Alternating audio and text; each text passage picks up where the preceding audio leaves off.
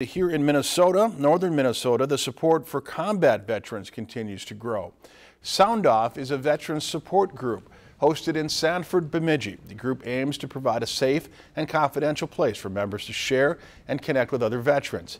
It's facilitated by a Marine Corps veteran and a social worker to provide a closer avenue for local veterans. Being a smaller community and being a veteran myself, it was one of those things where I just wanted to get a group going. There's a shortage of, or lack thereof, of support for veterans. You know, being a veteran myself and knowing many veterans, you know, we have a tendency to take and isolate ourselves regardless. You know, we're located in northwest Minnesota, and be able to take and have at least a few other options available.